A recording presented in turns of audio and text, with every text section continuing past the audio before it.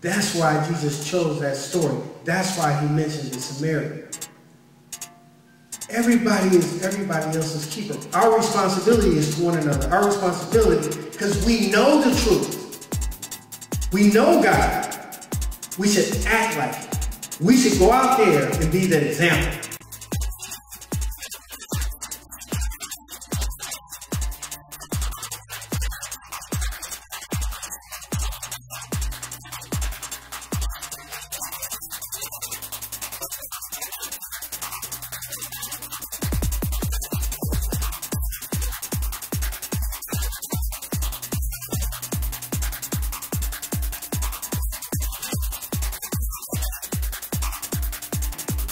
By seeing you and what you do and how you touch the world, then they'll say, man, why are you helping me? Why are you reaching out to me? I don't know you. Then you get to say, that's Jesus Christ in me. That's the love of God coming through. That's what you see. That's what you feel. That's what you experience. Then they'll say, wow. So that's what being saved is about. That's what being a Christian is about. It's about love, it's about giving, it's about sharing, it's about helping. It's not just about shouting. You know what I'm saying? When you at the bank standing in line waiting to cash a check, you're not, hallelujah, praise the Lord, holy. We got to take what's in here and bring it out here. Parents discourage me, friends discourage me. I say, you know what, I don't care. I gotta make it, man. If other people are doing it, I'm gonna do it. I'm gonna just go out here and find out. So I used to go in abandoned houses and rip the walls out.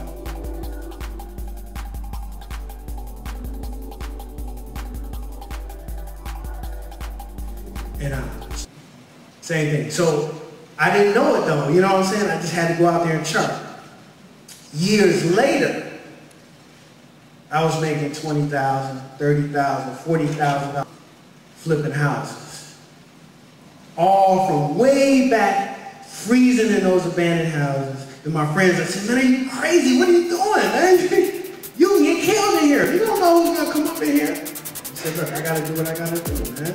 Yeah, I can't go to school and learn all this stuff. Nobody's teaching all this stuff. And then if they do, they want to charge me an arm and a leg. I gotta do what I got to do. So when I started getting into the real estate business, it was the same thing, you know. You don't have the money to buy that house. You don't have the money for the materials. So you have to be real creative. You know, you have to really be good to people because you're going to need help. He's a very sweet person. He's a very sweet person? Yeah. How long ago was that when you met him? I would say about 3 years ago. About 3 years ago? Now, I've heard a story from one of his sons about, you know, about some sneakers or something. Can you tell me that story? Because he came up to visit us one evening, and I was complimenting him on his shoes, and I asked him if I could have them. And he was like, are you serious about having my shoes? I said, yeah, I like them. And he took them off his feet to me and left our house in his socks.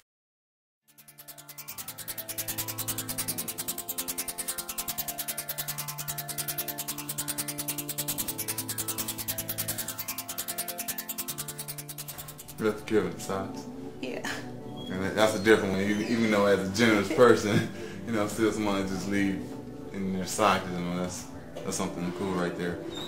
You're gonna need some help. Don't think you're gonna go out here and make all this money by yourself. I don't need nobody gonna get out here and do this thing. No, you're gonna need a lot of help and a lot of love. So you better be nice to people now, because you're gonna need them. It was real fun with him though. He was real cool. He was a real cool guy. He's like an uncle to me. Does he ever come over and, you know, you guys time? Yes, not a little amount, but a big amount. He give us stacks. So you? Yeah. What'd you say? He give us stacks. Stacks of bread. Yeah. Trust that.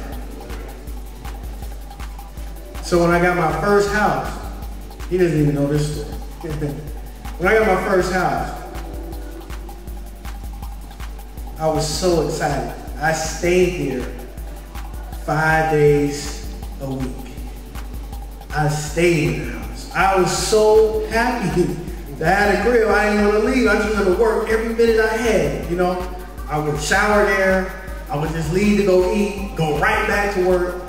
I finished that house, sold it. I used an agent to sell it, the first one. After that, I sold my own. because they too slow. I sold that house, I think I made about $20,000. It took me 2 months to fix that house up. But when you're a kid, and you're making $20,000 in a couple of months, I mean, you're rich, you know? I mean, even now, I mean, it doesn't matter. Still, it's a lot of money. But my point is, just because you don't have the education, the skills, the training, opportunities, you could be living in abject poverty, have nothing today, and be rich later. You all have the ability and opportunity to do it. Don't worry about what you can't do. Concentrate on what you can do. Basically, try to give them set life goals and achieve them. You know, that's how I met him, basically. How long have you known? About close to a year now. Close to a year? Yeah. He's looked out for you, did anything you helped out with something? Definitely. Knowledge, you know. He's so successful.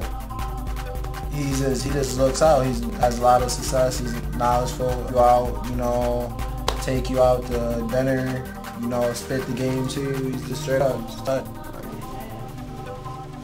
Now I want to say this before I let Jay come up here. I give glory and thanks to the Lord. I'm a Bible-believing, Jesus-loving Son of God. Everything I do, say, everything I act upon, it comes from the Holy Spirit. My drive is from the Holy Spirit. I spend 15 to 20 hours a day, every single day, except for Sunday, serving people I don't even know, helping the poor. I use all that money that I made, and I dumped it 3 times. I made a bunch of money, whole bunch of money, and gave it all away, every dollar.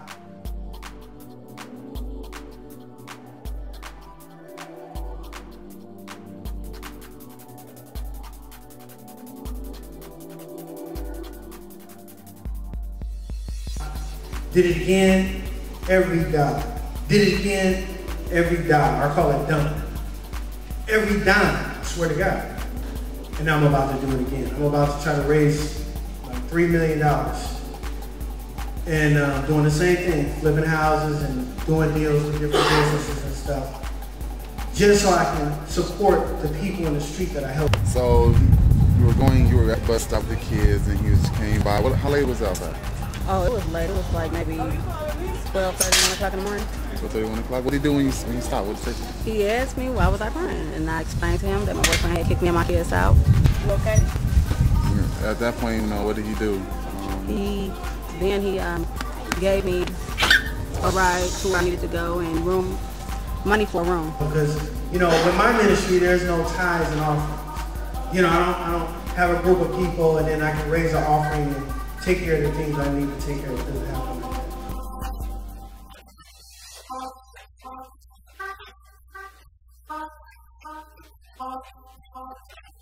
There is no congregation. The whole world is my congregation. These people are poor. These people are disenfranchised. These people are displaced. These people are lost. The last thing in the world they need is for me to be trying to dig in their pocket. I don't have that opportunity. My resources come from blessings. You know what I'm saying? I work for every dollar that I have. Every dollar. I wish I had a group of people like this. I can just say, hey, everybody, you know what I'm doing? You want to help? Okay, let's get some money together. Let's do this. And it'll be done. It's easy. But I don't. So it's extremely, extremely difficult. For me, every day to work 15 to 20 hours a day for free, every single day, is the most difficult thing I've ever done in my life. So just keep on doing what you do. Love the Lord with your whole soul. Take this glory and honor that you have in this house. Take it to the street and let's save some lives together. Thank you.